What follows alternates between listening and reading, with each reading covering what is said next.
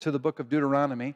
We are going to go back into the book of Deuteronomy. We have spent the last few weeks in Psalms, and that's been for good cause, but it's time to turn back to this book, and we're going to continue working through this together in this space of time. Lord willing, we'll be back here again to do this in person.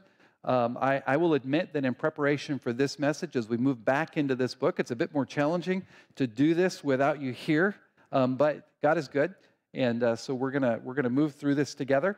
I just want to remind us of where we've been. So if we go back a few weeks, as we wrapped up that last message out of Deuteronomy chapter 4, we remember that the people of God were poised at the entrance or on the other side of the Jordan, getting ready to cross over and move into the promised land. Now, they had already spent 40 years in the desert wandering, and then the Lord had given them victory over Sihon and over Og, these two kingdoms on the other side of the Jordan. A few of the tribes were given an initial inheritance over there, some of that land, but the majority of the work was yet to be done. And so in anticipation of them moving into the promised land, the Lord moved Moses to remind the people of the covenant. And this is a call to covenant renewal. Now, the last time we were together, we spoke about two different types of covenant, and it was so important for us to understand that the book of Deuteronomy itself is a covenant, and that it is a conditional covenant. So much of what is being presented to these people is given to them in an if-then, or you do this and I'll do this kind of scenario. The people themselves are the ones who must swear to the covenant.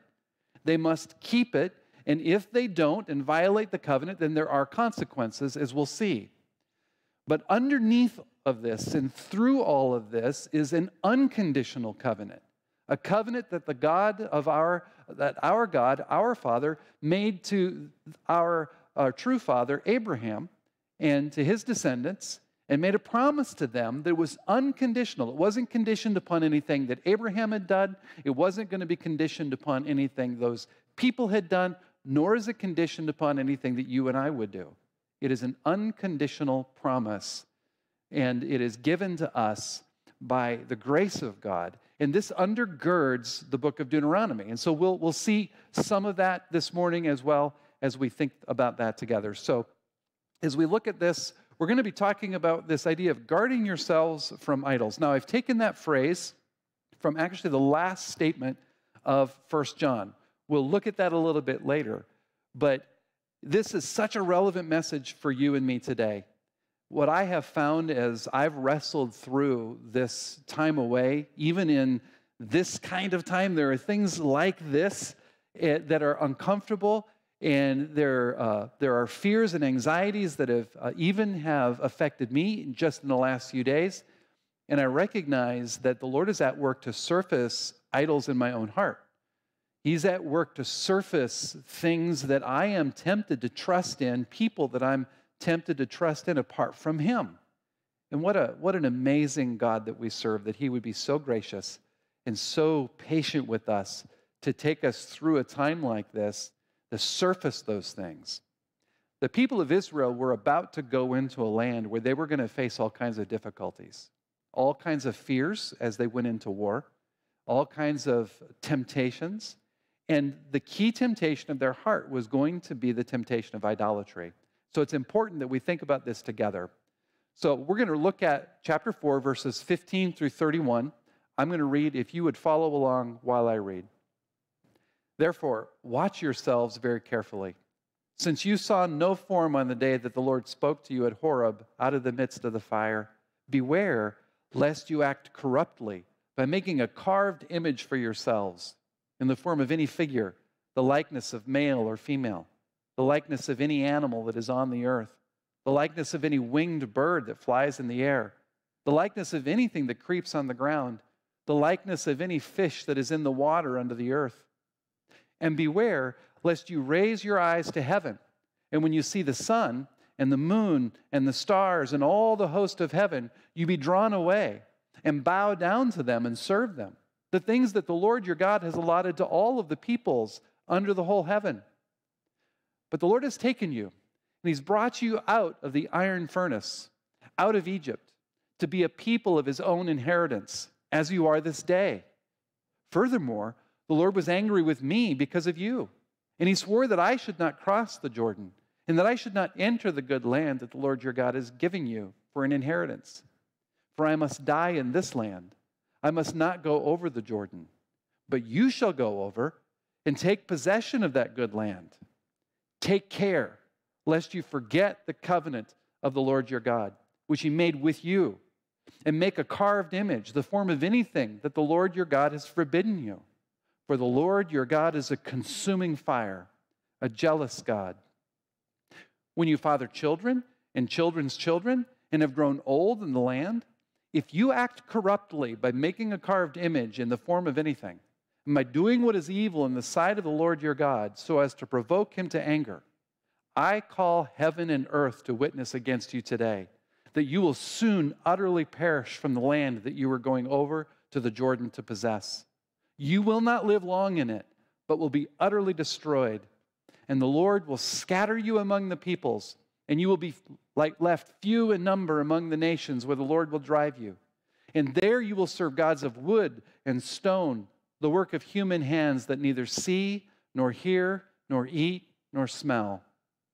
But from there you will seek the Lord your God, and you will find him, if you search after him with all your heart and with all your soul. When you are in tribulation and all these things come upon you in the latter days, you will return to the Lord your God and obey his voice. For the Lord your God is a merciful God. He will not leave you or destroy you or forget the covenant with your fathers that he swore to them. So here's the theme for the message today. Because idolatry is a temptation of the heart, we must be admonished. But because God is faithful to his promises, we can be assured. Idolatry is a fundamental temptation of the heart, as we'll see. And as a result of that, we have to be admonished. The Lord has to warn us. But because God is faithful, because he's a promise-making, covenant-keeping God, we can be assured. So before we move on, let's go to Lord in prayer and ask him to guide this time. Father, I want to thank you again for this opportunity. Lord, I want to thank you for your word. Your word is true. And Lord, you know how much I need you right now. Lord, you know how much we need you in order to hear from you. Holy Spirit, it is you who brings your truth to bear. It is you who makes your word effective. You inspired it. You illuminate it. You apply it. Lord, help us. Help us, I pray, right now to hear from you. Be with me, Lord, I'm broken. And I pray these things in Jesus' name. Amen. I want to talk just about a couple of preliminary comments before we move into the text itself. First of all, we need to answer the question, what is heart idolatry? Now, for those of you that have been around Cornerstone for a while and have been in various settings and teaching, you've heard this phrase before. We talk about idols of the heart. But what is heart idolatry? Where does that concept come from? Well, we read in Ezekiel 14:4, "Thus says the Lord God, any man of the house of Israel who sets up idols in his heart," and then he goes on to talk about the iniquity of that. But that phrase, "who sets up idols in his heart," is key to understanding the true nature of idolatry. We're tempted to think of idolatry as pagan ritual worship. Even the nation of Israel, most of what they were going to face would have been material manifestations of idolatry. So in other words, they would have gone into a land where the people served physical idols. They bowed down to shrines. They had temple rituals and sacrifices. And all of these material things are probably what we typically think of when we think of idol worship. But what's really going on in idol worship is not so much about the material manifestation of the idol, but what's actually underneath of it in our heart. See, idolatry is actually me seeking satisfaction, protection, help, hope in something other than the Lord. Now, that can be manifested in some physical object, but it may not be. And this is so important for us to understand as we think about the idol worship that they struggled with, because if we get wrapped up in that, it prevents us from understanding how we too wrestle with these very things. It may prevent us from hearing the message that we need to hear from the Lord's word. So what about you and me? What about us? You see, 1 John 5:21 says at the very end of that letter, little children, guard yourselves from idols. And there's a couple of things I want to point out from this passage. Number one, notice that he says little children. Throughout the letter that John wrote, he uses this term little children to refer to believers. John is talking to you and me as believers. And as believers, he says to us, guard yourselves from idols. I know that if I go back in my own past, there was a time when I would have been under the assumption that as a believer, idolatry was not a part of my life, that that's something for pagans. But what John is helping us to understand is that even as followers of Christ, we are still tempted toward idolatry and need to guard ourselves against it. And so this is a backdrop, some preliminary work that we needed to do before we move into the text itself. So we're talking about guarding ourselves from idols. So the first thing we want to look at is one warning.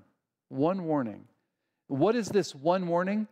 It is beware, beware, beware. Now, I know that's 3 words, but it's one warning, right? Beware. It's just that the emphasis needs to be repeated. Beware, beware, beware. And we see that emphasis in our text. We see it to them, and then we're going to look at it as how it applies to you and me out of the New Testament. But to them, we see this warning in verse 15, chapter 4, verse 15. Therefore, watch yourselves very carefully. Watch yourselves. And then in verse 16, beware lest you act corruptly. And then again in verse 19, beware lest you raise your eyes to heaven. And then down in verse 23, take care lest you forget the covenant of the Lord your God. In fact, warnings like this are repeated throughout the whole book. Some 16, maybe 18 different times, specific commands to beware, to watch yourselves, to take care are given. But they're all through the Old Testament. Warnings like this are repeated again and again because those people then needed to hear it. They needed to be admonished because their hearts are tempted toward idolatry. But you and I need it too, right? Now, those warnings were justified. The people of Israel did fall away, and they were eventually exiled and were scattered. And they were exiled and they were scattered because they gave in to the idolatry of the people that they were going in to conquer. They didn't remove completely the Canaanites. They intermingled with them. They married their wives and their men, and they fell into their idolatry. And as a result, they were eventually exiled and scattered. So those warnings were justified. So the warning to them, beware, beware, beware. And the warning to you, the warning to me, well, guess what? It's really the same thing. Jesus says in Matthew 7:15, beware of the false prophets. And Paul picks up on that in Philippians 3:2 and says, beware of the dogs, beware of the evil workers, beware of the false circumcision. Now, Paul is talking about real-life teachers in this community of Philippi, but he's drawing upon what Jesus says. Jesus says, listen, many false teachers are going to come. Beware. Beware of these people who bring teachings that are not in line with truth. Beware. Be on your guard for yourselves and for all the flock, Paul tells the elders from Ephesus. Be on your guard. As elders, be on your guard. For yourselves, elders, you be on your guard, but also be on your guard for the flock, because the flock also is tempted. They also need to beware. And then in 1 John 5:21, this passage we've already looked at, we look at again. Little children, guard yourselves from idols. So there is this warning to them, and this warning carries over to you and to me.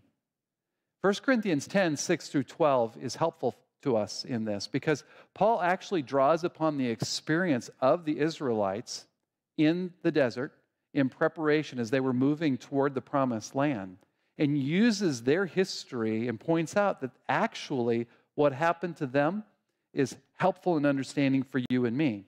Follow along while I read verses 6 through 12.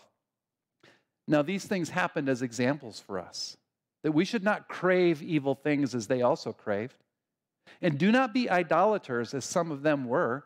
As it was written, the people sat down to eat and drink and stood up to play. Nor let us act immorally as some of them did, and 23,000 fell in one day. Nor let us try the Lord as some of them did, and were destroyed by the serpents. Nor grumble as some of them did, and were destroyed by the destroyer. Do you see the warnings to you and to me in this passage? Do not be idolaters. Remember, Paul is speaking to believers in Corinth. Do not be idolaters. Nor let us act immorally. Corinth was an amazingly immoral city. But you and I live in a culture of great immorality. Nor let us act immorally as they did. Nor let us try the Lord as some of them did.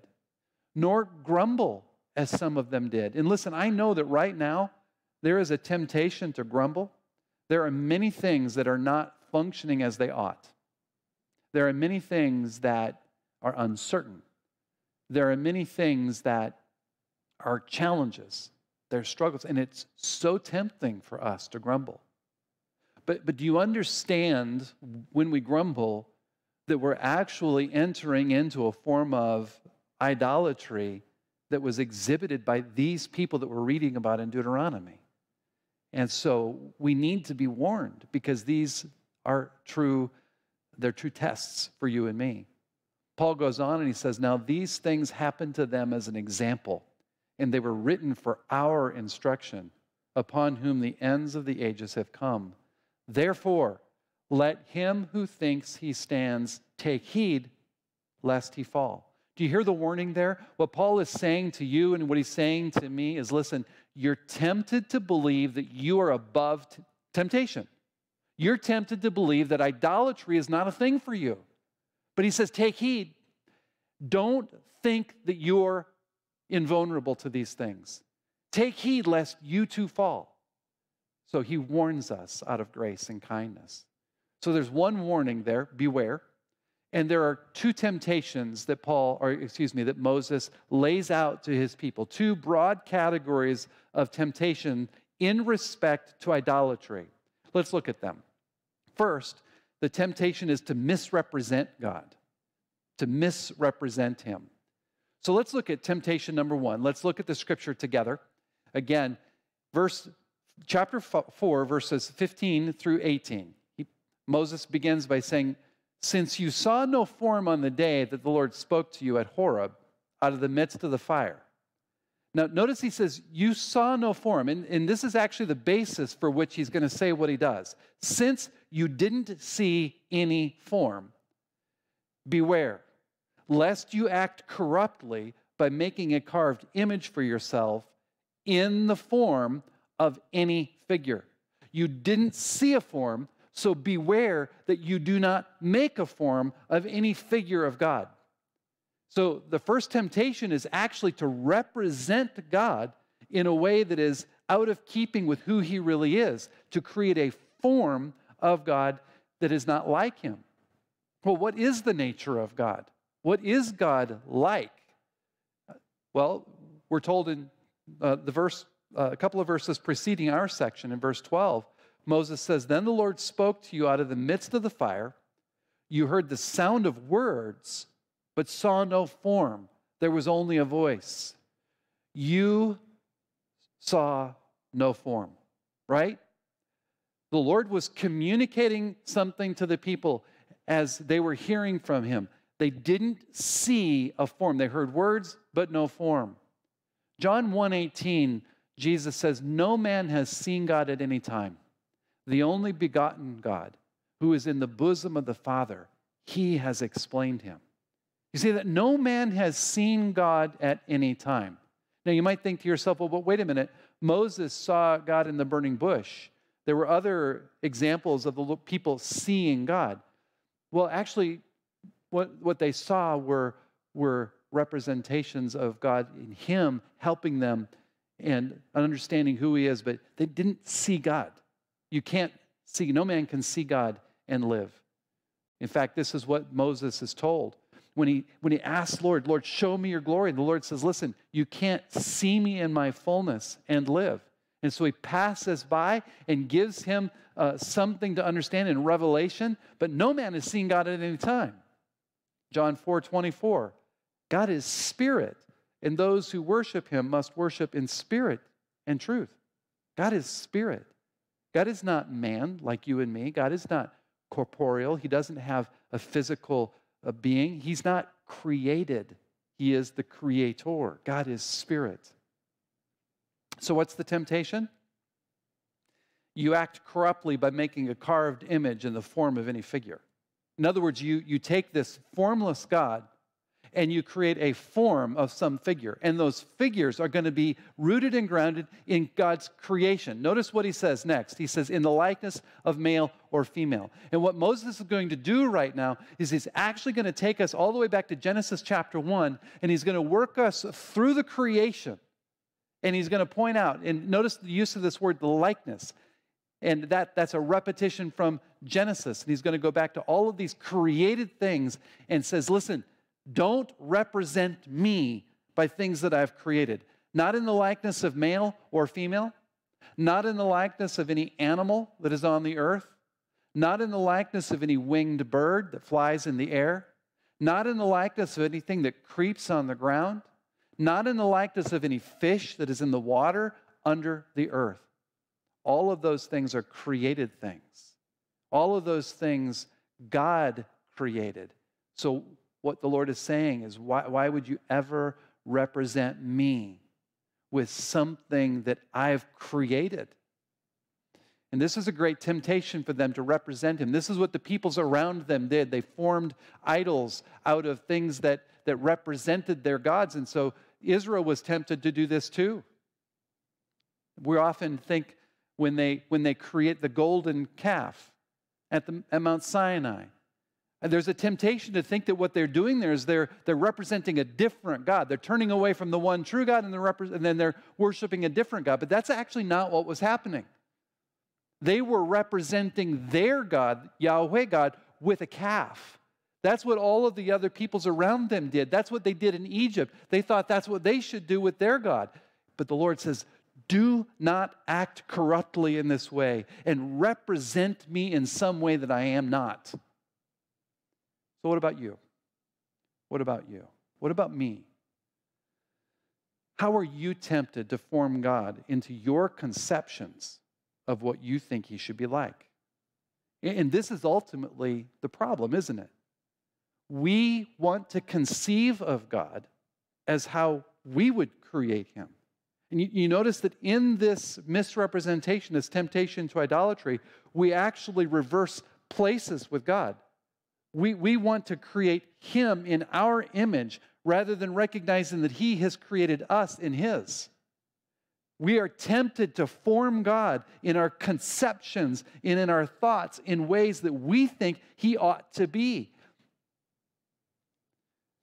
And so, especially when we're in difficulty, especially in the midst of trial, especially in the midst of challenges that cause us to struggle, we want to conceive of God in ways that make us feel better, that give us the kind of security that we think we need.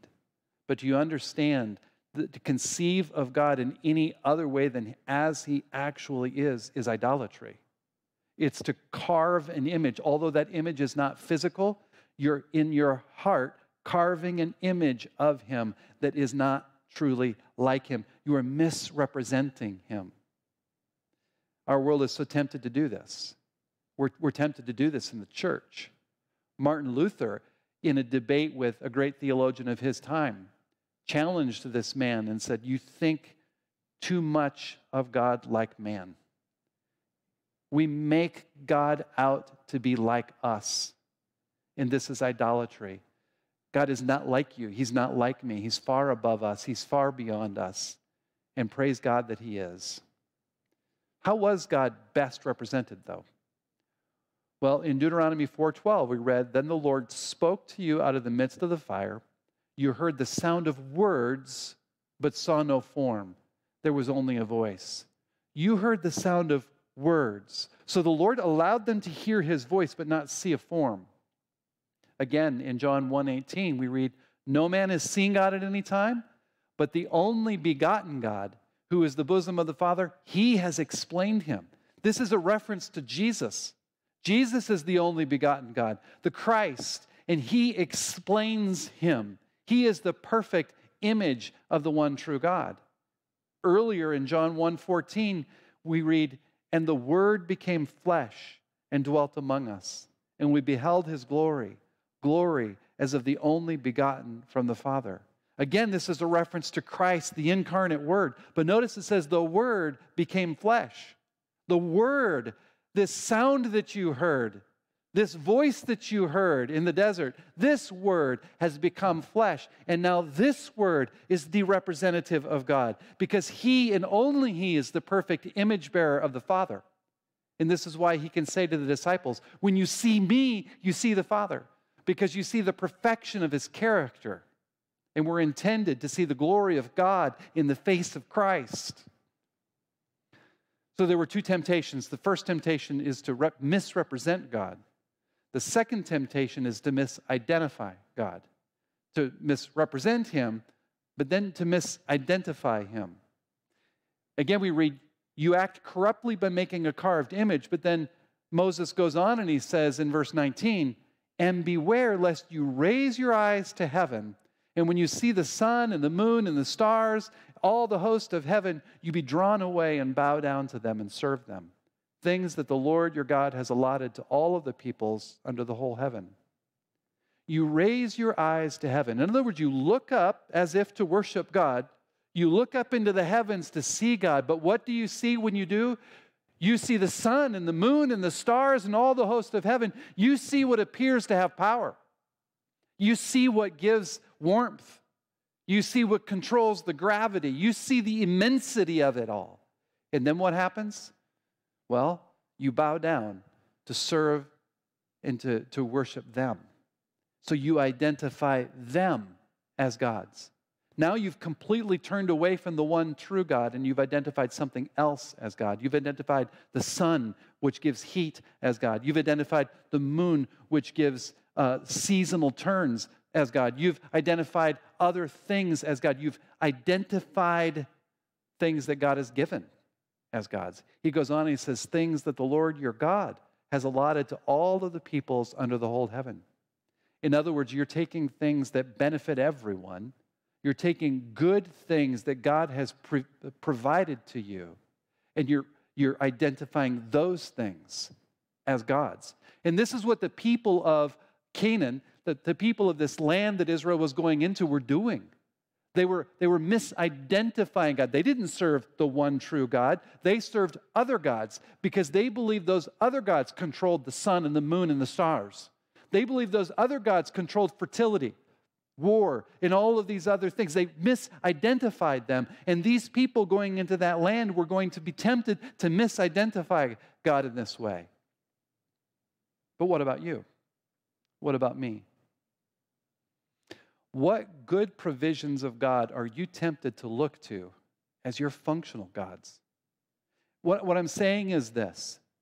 God has provided all kinds of good things for you and me, like the sun that gives us warmth, like the rains that bring life to the plant, like marriage, like children, like jobs. All of these things are good. God has provided them. But when we look and we see a spouse as our source of happiness, we're tempted to begin to identify that as my functional God. We're tempted to say, if I'm only married, if I only have a child, if I only had a better job, if I only had a better this or better that, then I would be satisfied. But do you understand what's going on? What I'm doing is I'm acting as though that is the source, the foundation, the hope for my satisfaction. I've actually looked away from God and identified something else as a god. You and I are not likely to look to the sun. You and I are not likely to look to the moon or the stars and to worship them, but we are tempted in our hearts to look away from God and to have functional gods. So Moses' words speak to you. They speak to me. And in times like this, where there's the difficulty of the world pressing in, it actually serves to surface some of these functional gods in your life. When you're experiencing fear, when you're experiencing anxiety, when you're experiencing frustration and anger, these are indications that you are turning your heart away and looking to something else for your satisfaction. You're wanting something else, believing that that's something else. If you just had that, then it would be better. So think about it. What would need to change for you not to be afraid anymore? There you have your idol. What would need to change for you not to be anxious anymore? There you have your God. You see, God doesn't change. He is who He is. And if we understand that, then we can rejoice in the Lord always. We can turn away from worry and fear. So guard yourselves from idols. There's one warning, two temptations, and two consequences. Moses lays out quickly two consequences. First, you will perish from the land and be utterly destroyed if you do not obey. What's the consequence? Deuteronomy 4:25 and 26 tells us, when you father children and children's children and have grown old in the land, if you act corruptly by making a carved image in the form of anything, and by doing what is evil in the sight of the Lord your God, so as to provoke Him to anger, I call heaven and earth to witness against you today, that you will soon utterly perish from the land that you are going over the Jordan to possess. You will not live long in it, but will be utterly destroyed. When you father children and children's children and have grown old in the land, in other words, when you've gotten settled, when you're comfortable, you've been there for a while, things are going well, this is when the temptation is heightened. In the midst of comfort is often when we're most tempted to turn away. When you've fathered children, you have grandchildren, things are going well, you've been in the land long. If you act corruptly, that is, if you practice idolatry, know this. He says, I call heaven and earth. I call those things that you're making to be your functional gods to witness against you today, that you will soon utterly perish from the land.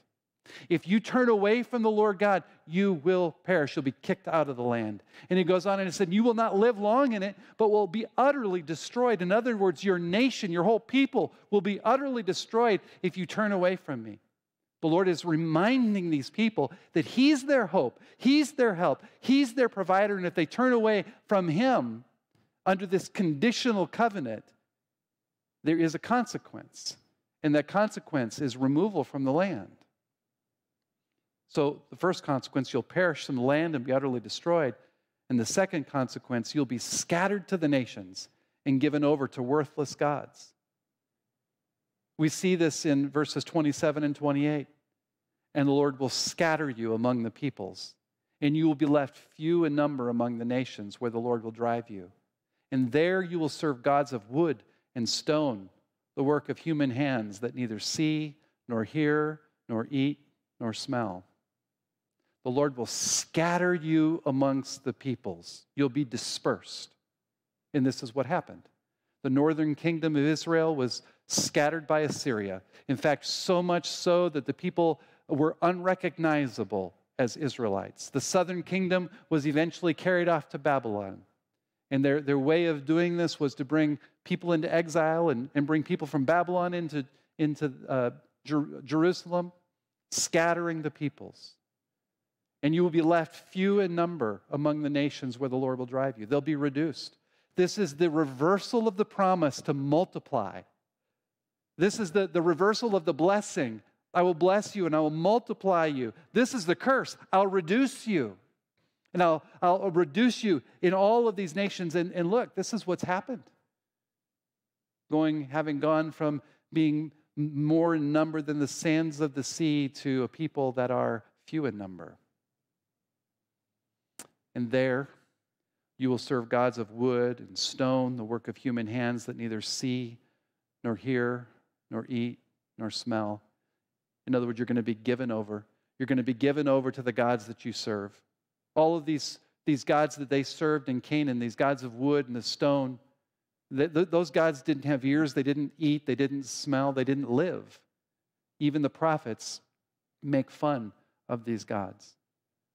The prophets hold out to Israel. They say, listen, Israel, do you see what you're doing? In this idolatry, you take a piece of wood and you cut it in half and you use one piece of it to cook your food and the other piece you make an idol out of. That doesn't hear, it doesn't eat, it doesn't smell, it doesn't do anything. And you're worshiping that. This is worthless. And the Lord says, if you do this, I'm going to turn you over to that. I'm going to turn you over. How do these things apply to you and me? Now, there's a way in which this applies to the church, but there's a way in which, if we pursue other gods, we'll find their worthlessness. We'll find that they don't satisfy. We'll find that they can never fulfill us. They can never satisfy our souls. In fact, it'll be like chasing the wind. It'll wear you out. They will wear you out. They're worthless. But there's one other way in which this applies to us. Even the church has had a history of expansion, which gives way to complacency, which gives way to decline and dispersion. If you look at the history of the church, the gospel moves into a community, it moves into a state or a nation, and there's revival, there's expansion. The people are energized to take the gospel forward. But then as the church expands with time, they become comfortable. They become complacent. And that complacency gives way to a decline and eventually to a dispersion. I think that there's a way in which we can see this in our own nation. When we look at the vibrance of the church in the United States years ago, you look at a people that came largely for religious freedom and liberty, and the gospel was going forth. Please don't misunderstand me. I'm not suggesting that this country was entirely Christian, but there was certainly this great growth, revivals around the country. But look, where are we today? The complacency of the church is palpable. The complacency, the ho-hum approach to the way we worship, and that's given clearly way to decline and may end up in dispersion. Listen, the message to us now is let's wake up. Let's come out of this place of complacency. Let's come out of this place of sleepfulness. Let's wake up and let's go forth and let's carry out the mission that God has given to us and remember the God that we serve. But there's a promise in all of this. There's a promise to His people and there's a promise to you and me. There's one promise. What is that promise? The Lord will keep His covenant. The Lord will keep His covenant. The Lord's promise to His people, He says in Deuteronomy 4:29 through 31, but from there you will seek the Lord your God and you will find Him if you search for Him with all of your heart and with all of your soul. He will not leave you, destroy you, or forget the covenant with your fathers that He swore to them. He will not forget the covenant with your fathers that He swore to them. The Lord will keep His covenant. That's His promise. That's this unconditional covenant, this unconditional promise that I said sits underneath of Deuteronomy, sits all around Deuteronomy, and that gives you and me such hope. The Lord will keep His covenant. God's character always serves as the foundation for our faith in His faithfulness. It's His character that helps us to understand and have faith that He will in fact be faithful to His promises. He says He will not forget the covenant with your fathers that He swore to them. But notice what He grounds it in. For the Lord your God is a merciful God. He will keep His covenant because of who He is. He's merciful. He's good. Let's consider connections to His character from a psalm. Let's look together at Psalm 111, 1 through 5. We read, praise the Lord. I will give thanks to the Lord with all my heart, in the company of the upright and in the assembly. Great are the works of the Lord. They are studied by all who delight in them. Splendid and majestic is His work, and His righteousness endures forever. He's made His wonders to be remembered, The Lord is gracious and compassionate. He has given food to those who fear him. He will remember his covenant forever. He will remember his covenant forever. Do you see how that statement is tied earlier to his character again and again, and faith in his character? He says, praise the Lord, I will give thanks to the Lord with all my heart. This is an expression of faith, an expression of faith in a God who we can praise, a God that we can give thanks to. Great are the works of the Lord. We've been talking about the need to be meditating upon the character, upon the person, upon the work of God. Great are the works of the Lord. They are studied by all who delight in them. And I would say that they're delighted in by all those who study them. If you study the works of the Lord, if you study his character, you'll delight in all of his works. He is good. His righteousness endures forever. That character quality of righteousness. God is righteous. The Lord is gracious and compassionate. That's why he gives food to those who fear him, because he's who he is. And as a result, he will remember his covenant forever. Our faith, our ability to trust in him is rooted and grounded in who he is. He keeps his promises, and we can know that he keeps his promises because we can know him. Faithfulness and steadfast love are his qualities most commonly connected to covenant commitment. His faithfulness and his steadfast love, or another way of saying that is his loving kindness, his, as the Hebrew says, his chesed, his faithful love to his chosen people, a love that is steadfast and that will endure forever. Deuteronomy 7:9 says, know therefore that the Lord your God is God, the faithful God, who keeps covenant and steadfast love for those who love him and keep his commandments to 1,000 generations. But it's important that we ask this question. How is it that Scripture can so clearly hold out to us the assurance that God will keep his promises, while at the same time tying those promises to obedience?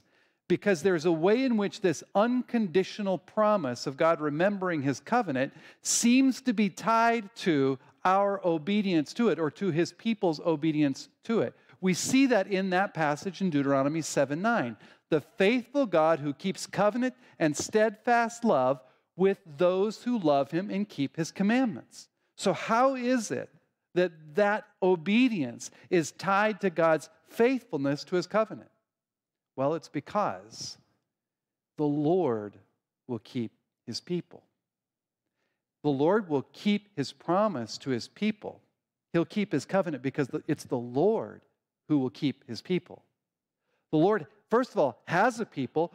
Moses reminds the people they belong to him. In verse 20, he says, but the Lord has taken you and brought you out of the iron furnace, out of Egypt, to be a people of his own inheritance as you are to this day.